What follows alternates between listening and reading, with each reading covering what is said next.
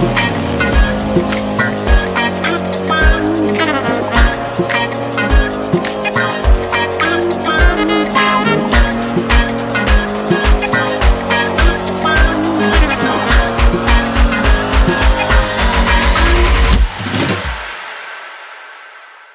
ironic is this? I was shooting the project in Dubai and suddenly I'm shooting the talking head in a very depressive environment and when it's super cold. But hey, I just wanted to make things more dramatic, so you're welcome. So, a month ago, I had an opportunity to shoot a commercial for ZHIYUN, and they were about to release a new gimbal called the Crane-M2, which is like a little brother for the M3. It's just as powerful and it's just a little bit more portable, I would say. I decided to go to Dubai and shoot the commercial there because, I mean, it's sunny, it's warm, it looks insane over there.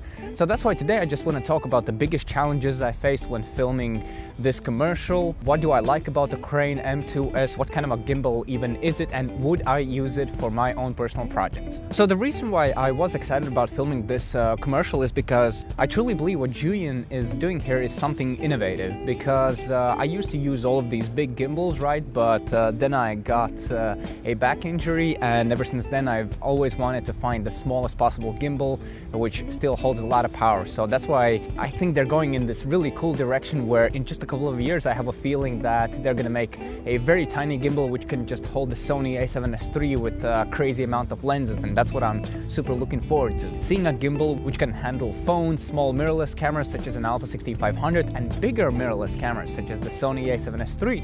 I'm sold! Let's talk about the biggest challenge I was faced with, and that is the Dubai filming restriction. Dubai is awesome. Everything looks insane, everything is colorful, it looks awesome during the day, it looks awesome during the night. But the biggest problem is that everywhere you go, you see security walking around, and the moment you pull out your camera, they will instantly be like, okay, listen, you cannot film here. No, impossible, Habibi, impossible. So what this means is basically that in most of the locations we went, we managed to capture like a couple of shots before we got kicked out, which is quite sad because there were a lot of cool places, especially near Burj Khalifa, but we were kicked out from there, so we only managed to get like 2 or 3 shots, which is a bummer, but who knows, maybe next time. But hey, we still managed to go to a lot of locations and managed to get a lot of cool shots, so I'm happy with that. The fact that the Crane-M2 is so tiny and portable, I actually think it saved us many times because, you know, it's a tiny gimbal, and once you start moving around with it, people don't really notice you. Whereas if I would be like with the Weebill 2 or something, I would probably get kicked out of all the places. So that was really cool because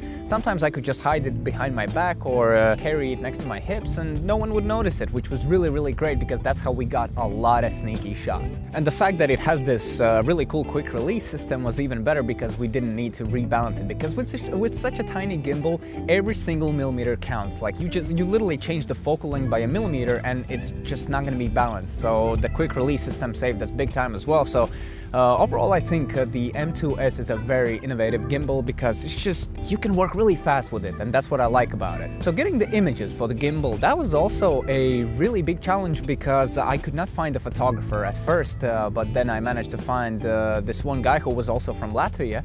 And he does amazing images, and I hired him, you know, and he got me such cool images. This is what I like about hiring people who know their stuff, is because you don't have to worry about them. I just really don't like getting people on board who are, who don't know what they're doing, especially when I'm filming serious projects, is because I have to look out for them all the time and ask them if they got this, if they got that. This guy, I'm gonna tag his Instagram over here, he's just amazing, and he got, we actually talked about getting like 100 images, but in the end he delivered like 300 or 400, which is insane. What a guy, man, what a guy. Now, another thing I'm extremely happy about is finding the right actress for the job. That was one of the most terrifying things for me because, you know, I had to find an actress and fly her out to Dubai because, I mean, going to Dubai and finding an actress there with all the filming restrictions, oh man, like, because we didn't know if we're gonna be filming for 2, 3, or maybe even 5 days because we didn't know how quickly we're gonna get all the footage. But in the end, we got everything, and it was super nice working with Annie. I just love her energy, I love her atmosphere, I love her vibe. She's just down for everything, even though at the end of the day, when we're tired, when we're not motivated to do anything, she just pushes her absolute maximum out of her body. She does a lot of crazy stuff, splits everywhere, jumps a lot, smiles a lot. It's just, what a wonderful person to work with, and I will be definitely hiring her for more projects. But yeah, just overall, it was an amazing experience working with this team because everyone knew what they were doing, everyone was getting all the shots they needed to get, and I just didn't have to worry about anything. This project was a little bit difficult for me because I was both an actor and a filmmaker, so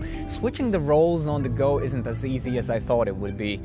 I mean, I knew it's gonna be hard, but it was very, very difficult because a lot of times I was just thinking about getting the best shot, and suddenly I'm like, oh no, wait, I need to be in the scene as well as an actor, so I just didn't know what I needed to do, but you know, in the end it worked out, so I'm extremely happy for that. Okay, honest thoughts about the Crane-M2S. Now here's the thing, I am used to working with bigger gimbals which offer more stability. Obviously with such a tiny gimbal there are going to be more shakes, especially when you're going to be running and doing a lot of drastic movement. As I said, in Dubai with all the filming restrictions it was very difficult to get the shots, and having such a tiny gimbal which you can just put in your pocket basically allowed us to get a lot more shots than we normally would have. And that's really, really amazing. The quick release system is really, really cool because it just takes a couple of seconds to set up. It's easy to take out the camera, you know, and just mount your phone on it and get a couple of phone shots, and it's just amazing having a gimbal where you can use all of the systems possible, you know, just smartphones, GoPros, small mirrorless cameras, bigger mirrorless cameras. It's just amazing. I love it, and the fact that it can hold my Sony a7S III with light primes is just, wow, insane. So whenever I'm going to be going to places where, well, you shouldn't really be filming and should, you know, be careful where you point your camera at, I'm definitely going to be bringing this gimbal because, I mean, I can be very sneaky with it. And it works great. Like the built-in fill light, I'm not too crazy about it because I'm not a vlogger, but there were actually some situations where I was filming Annie and she was in complete darkness, so I just turned on the fill light and it actually looked pretty cool. So I can see that in places where you don't have any lights, if you just need that little extra boost of light, this is a really cool feature actually. I didn't unfortunately test out the gels, you know, to get all those blue, orange and teal looks, but maybe next time, But other than that, like, it has all the modes I need. You know, I'm not this kind of a guy who uses vortex modes all the time, lock modes all the time. Like, I usually set the gimbal to follow mode or POV mode, and I just shoot 95% of all of my footage with those two modes, but it has all the modes you need, so I'm extremely happy about that. One thing I really liked is that you can actually invert it and get really, really low to the ground shots, and even though I wasn't using it a lot, moments where I was using it, it was really amazing, especially with wide angle lenses. That was really cool. But yeah, overall, what a fantastic gimbal. I would say I don't really see a big difference between the M3 and M2S. I just know that the M3 looks more dope and it's better built. It just, yeah, looks better, you know. Overall, pretty good gimbal.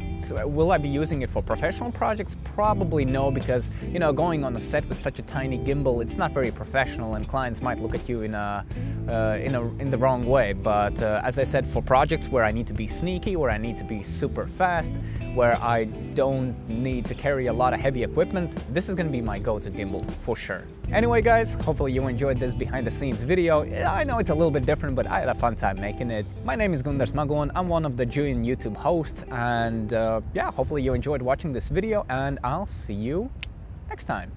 Peace out.